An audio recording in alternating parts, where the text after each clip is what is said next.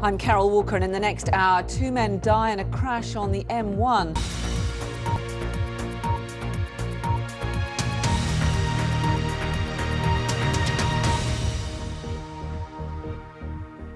Good afternoon and welcome to BBC News. The former boss of Marks & Spencer, Lord Rose, has launched the campaign for Britain to stay in the European Union. He said leaving the EU would be a leap in the dark and argued that remaining in the EU makes Britain wealthier and safer. David Cameron has promised a referendum on the issue to be held by the end of 2017. Our political correspondent Chris Mason reports. Well, UKIP's only MP Douglas Carswell joins us now from Westminster. Thanks very much indeed for talking to us. So, hi there. Those who want to stay in have got quite a lineup, and Lord Rose is a respected character. He's saying that it's patriotic to stay in Europe. It's going to be very difficult for you to argue against that, isn't it? I've got two different campaigns scrapping amongst one another, and that's going to undermine your cause, isn't it? Think that through. One of those out campaigns is going to be properly recognised, and isn't it going to be confusing for people out there if they've got two different campaigns with two different pictures? No one knows who's going to be recognised as the official campaigners to leave. See what David Cameron gets from this renegotiation before they make their minds up. Shouldn't you be simply waiting to find out what is on the table before you gear up for these campaigns? Some breaking news. The Metropolitan Police say they are going to withdraw their officers from outside the Ecuadorian embassy. Coming to us in the last few minutes, the American dentist who killed Zimbabwe's Cecil the Lion. 3 men have gone on trial at Woolwich Crown Court accused of plotting knife attacks in the UK and supporting the group known as Islamic State. Our Home Affairs correspondent Daniel Sanford has been in court. Caroline Hawley. 3 men have gone on trial at Woolwich Crown Court in South London accused of plotting to carry out a terrorist attack in the UK using knives. The prosecution alleges they were inspired by calls from Islamic State militants. Nadia Ali Saeed, Yusuf Shah Saeed and Hasib Hamayoun all deny planning acts of terrorism. Daniel Sanford sent us this report. Well, our reporter Daniel Bircher is also at Woolwich Crown Court. And Daniel, just bring us up to date with what we've been hearing this afternoon.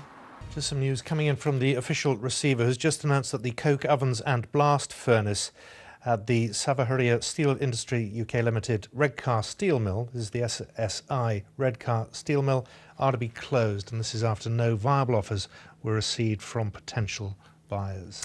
Yes, of course, the site has been mothballed, and around 1,700 jobs are likely to be lost at the site at Redcar on Teesside. There have been concerns that the company's not been paying into workers' pension funds. The government has come under pressure to do more to rescue the steel plant. It said it's trying to help the workers there affected, but the news this afternoon is that the coke ovens and blast furnace at the SSI plant are going to be closed after no viable offers were received from potential buyers. Mark Lowen in Ankara. 2 RAF personnel are amongst 5 people killed in a helicopter crash in Afghanistan. The Ministry of Defence says the crash was an accident, not the result of insurgent activity. It happened while their Puma helicopter attempted to land at a NATO training base in Kabul. Our correspondent Andy Moore at RAF Benson in Oxfordshire has more.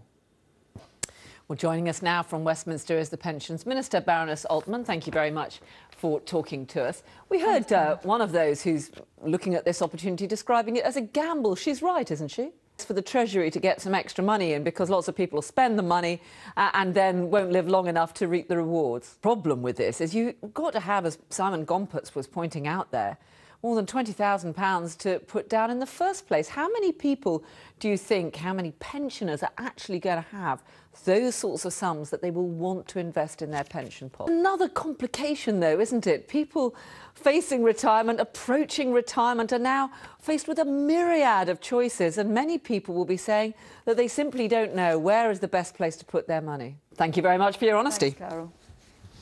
Now, it is fast approaching 3:30. Let's catch up with the weather prospects and cross over to the other side. Hello, this is BBC News with Carol Walker and Simon McCoy. Just after 3:30, our headlines this afternoon. Sport now, and let's catch up with a full bulletin from Chris, who's at the BBC Sports Centre. Hello. Thank you, Alice. Now, 2 British writers are amongst the 6 international authors vying for this year's Man Booker Prize. The award for the best fiction book will be announced at a ceremony in London tomorrow. BBC Arts Night has caught up with all the shortlisted authors, and we're bringing you those interviews. Today it's The Fisherman by Chigozie Obioma. That was Chigozie Obioma. And for more on the Man Booker Award, you can see Ben Ockery's Arts Night on the BBC iPlayer, and the awards ceremony will be covered live on BBC News at 9:30 tomorrow evening. Now, though, time for the weather. Let's cross the newsroom.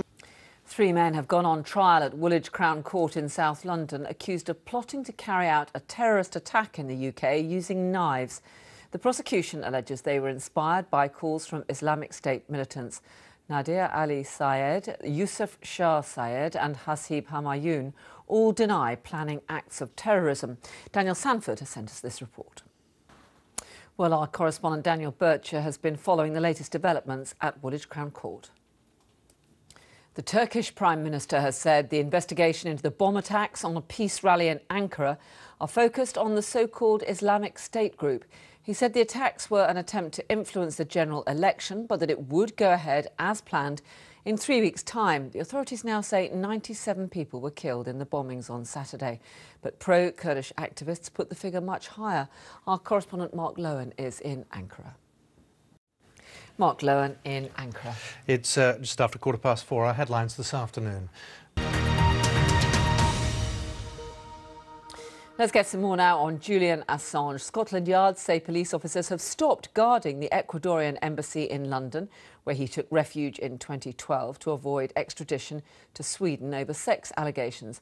The Met says it remains committed to executing his arrest warrant and presenting him before court. It should be easier for him to leave the embassy should he choose to do so, but even if he managed to do so without being spotted, his options are pretty limited. Very much. 2 RAF personnel are amongst 5 people killed in a helicopter crash in Afghanistan. The Ministry of Defence says the crash was an accident and not the result of insurgent activity. It happened as the Puma helicopter attempted to land at a NATO training base in Kabul. Our correspondent Andy Moore at RAF Benson in Oxfordshire has more. Andy Moore at RAF Benson in Oxfordshire. Time now to get an update on the weather. Hello, this is BBC News with Carol Walker and Simon McCoy. At exactly 4:30, our main stories this afternoon. Sport now, and let's go over to the BBC Sports Centre and join Azzy. Hello. Evidence from senior executives of VW talking about the emissions scandal.